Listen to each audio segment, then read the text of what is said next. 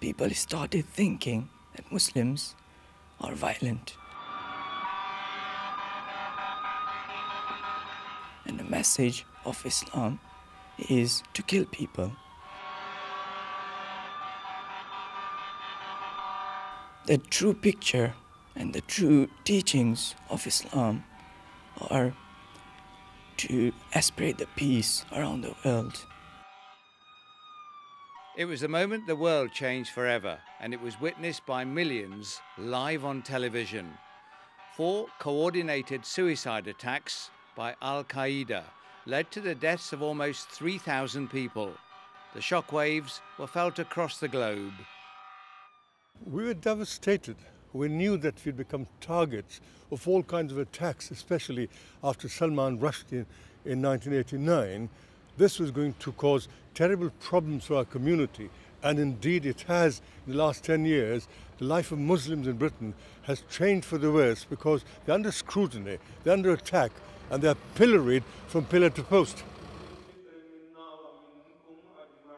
Muslims everywhere came under attack. So too did Sikhs and Hindus, who were mistaken for Muslims, and temples and mosques were firebombed. Islamophobia was on the rise. We had reports of individuals that were being discriminated. We had draconian laws set up by our government in relation to the Counter-Terrorism Act, which was never in place even at the time of the 1980s when Margaret Thatcher's government received an attack from the IRA. But all of a sudden the world had changed.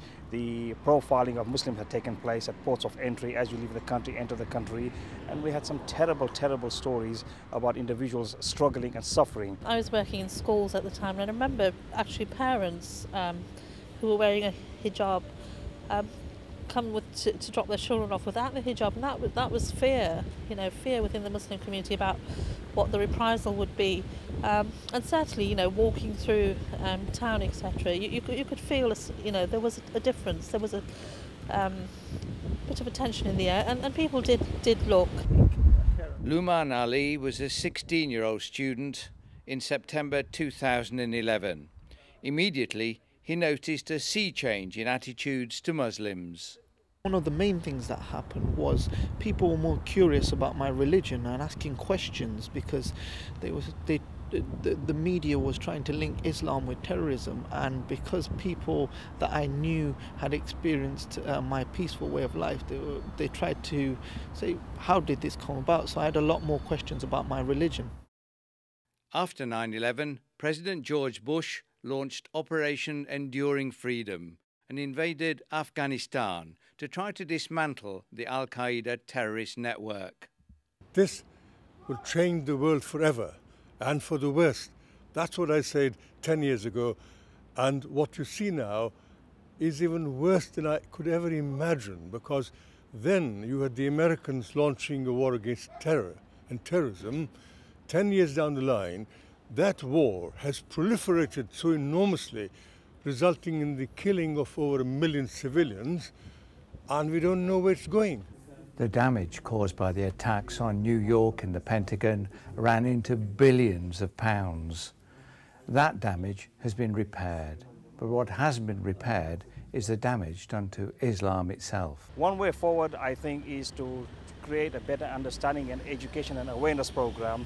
And this is a part on both sides. The community out there, the wider community, i.e. the non-Muslim community, need to open up their hearts and their minds to the Muslim community. And likewise, the Muslim community have to better market themselves. There's a certain fear that they have of the Muslim community. And I think it's a duty also of Muslims equally to go out there and say, this is not what we are about. We are peace-loving people, and they need to promote themselves. So there needs to be an adverse marketing policy on both sides to try and make people understand what this whole thing is about. Like 1066 and 1914 and 1939, 9/11 has become a date which will resonate through history for centuries to come.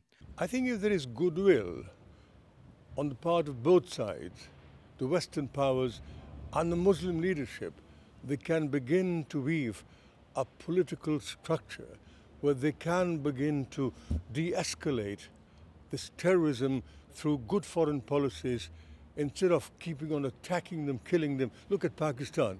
Pakistan's become a basket case because of this war on terror. And look at many other Muslim countries. I look at our own country here in Britain. We live in fear of being attacked by terrorists.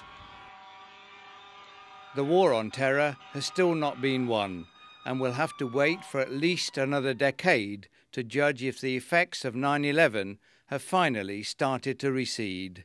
This is Bharat Patel for Pukaar News in Leicester.